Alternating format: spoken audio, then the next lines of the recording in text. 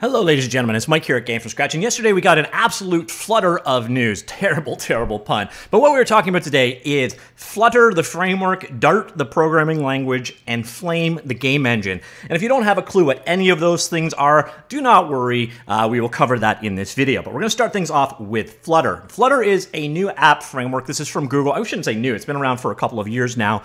But in the 2.0 release, it finally got mobile and desktop and HTML support. Before, it used to basically just be for developing mobile apps. Now it's just for developing apps in general. And that suddenly made it a lot more useful for people like you and I, namely game developers. And along with that, there is a game engine. I covered in the past, it is called Flame.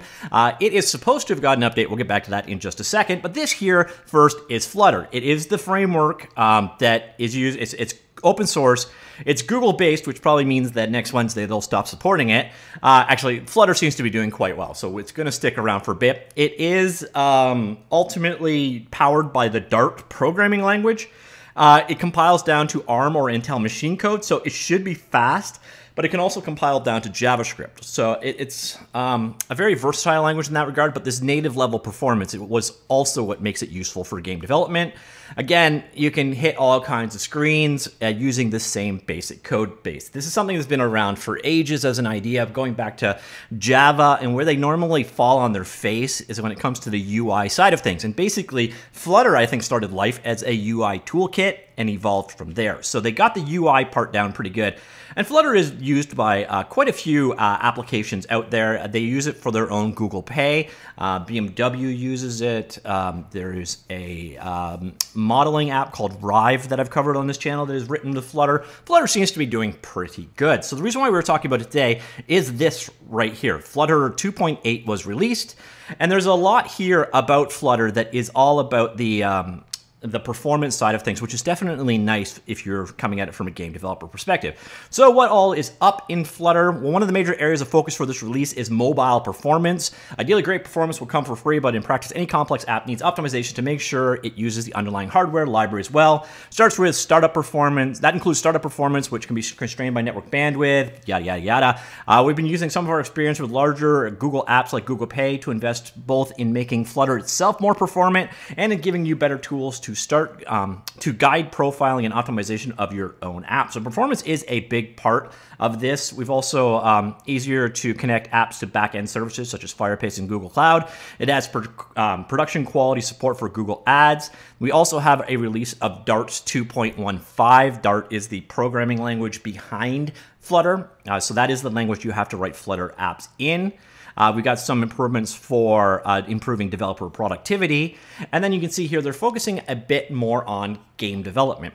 So Flutter is an app framework. There's also a growing ecosystem around casual game development and taking advantage of hardware-accelerated graphics supported by Flutter. I think it uses Skia, S-K-I-A, as the cross-platform renderer on the back end, although I think that is changing. I'm not 100% certain there. But you should get near-native level 2D drawing support in Flutter. Flame, and this is where it gets interesting. We are thrilled to celebrate the 1.0 release of Flame, a modular 2D game engine built on top of Flutter. Flame provides what you need to build games quickly. A game loop also includes core primitives such as a component system, animated sprites and images, collision detection, world camera, effect system, gestures, and input support. There's also modules out there, things like for loading Rive animations. That is another program that was written using Flutter, as I mentioned earlier on.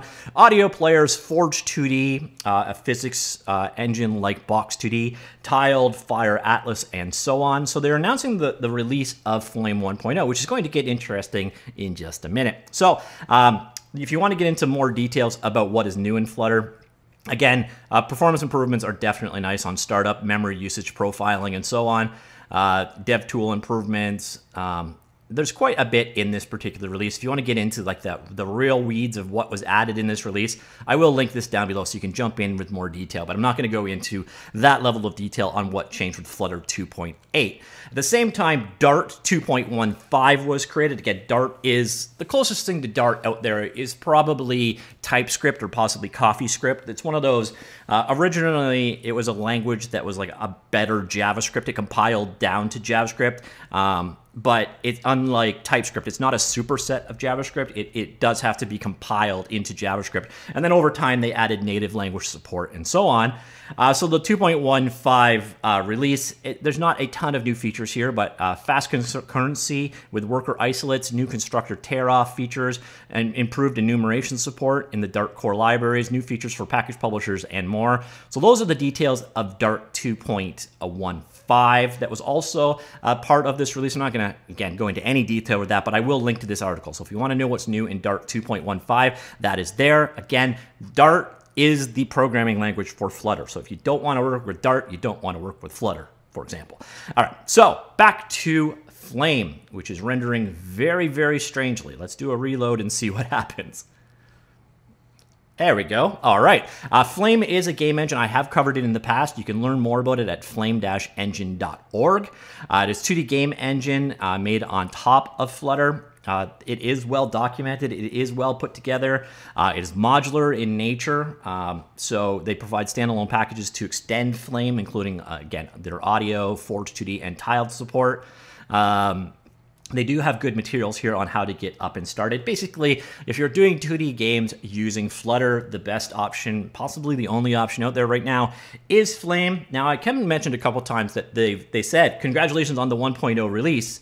And you can see up here, version 1.0, and it's not marked as a release candidate. So 1.0 is out there, but I have no idea what is actually new in the 1.0 release. So again, 1.0 is out there. Congratulations on getting it out there. And Flame is open source. So here we are on the GitHub page for the releases. But the last release announcement we actually have is for 1.0.0 release candidate 14. So I can't find release notes for the 1.0 release. I can't tell you what is new in it or anything to that effect. It just seems to be missing at this point in time. So if we go back to the GitHub homepage, that again is not showing. They're not showing this release. They've got the release candidate stuff there. So it says 1.0 was released. I just can't, and the documentation shows that it's at 1.0 level. I just can't find any release notes on what's actually new in that release. So maybe they just weren't ready in time with those details to go along with the Flutter 2.8 announcement. But that does seem to be where we are at on this one. If you're interested, this is under the MIT open source license. There's a decent number of samples in here. So if you want to jump in and figure out how to start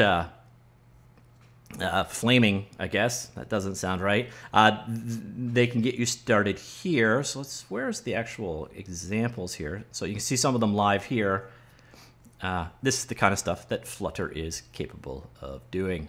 So anyways, that there is Flutter. There is also, if you want to, sorry, that was Flame.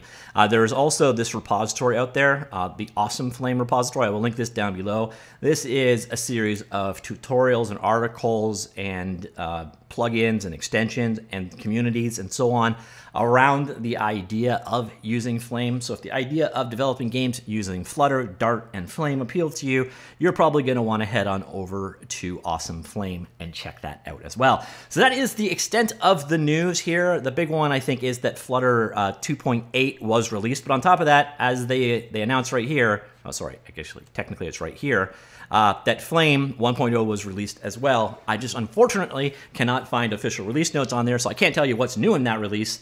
But as we saw, the documentation has been updated. I'm assuming if you pull the latest version from GitHub, that's the equivalent of what 1.0 is, but I can't find those details. If you do find release notes for Flame 1.0 or they're released in the future, please throw them down in the comments down below. So I'm curious to hear what you guys think of Flutter in general, developing games on it. And since I covered Flame last time, have any of you guys checked it out? What did you think of working with it? I haven't really got into all of this too much because, frankly, I don't really know how to use Dart, and I don't really have the time to pick it up. So it hasn't been a topic I've put a lot of interest in, but I do like seeing new cross-platform ecosystems open up. Flutter does seem to be, people like working in Flutter. Most people have a pretty positive opinion of it, but I would love to hear yours. Comments down below. Talk to you all later.